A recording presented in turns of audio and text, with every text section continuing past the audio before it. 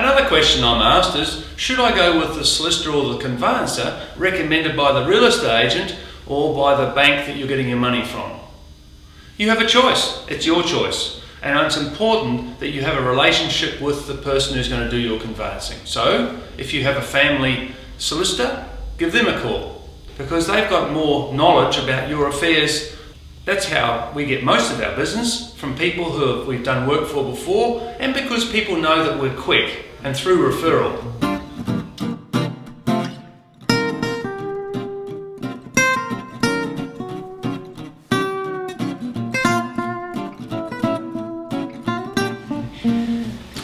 Should I choose someone local to do my conveyancing? Without a doubt, you should use a local person.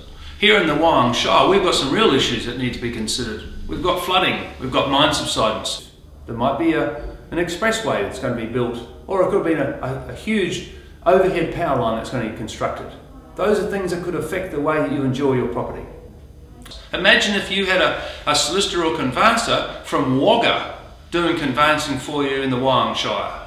He won't see you walking down the street when you're dissatisfied with what they've done for you. So I suggest that the local is important in choosing a conveyancer solicitor. We've done this 19,000 times. Yes, 19,000 times over the last 23 years. We've got experience. I've got experience. I've got a lot of local knowledge for you, and it doesn't cost you anything extra to tap into that local knowledge that comes from 19,000 times.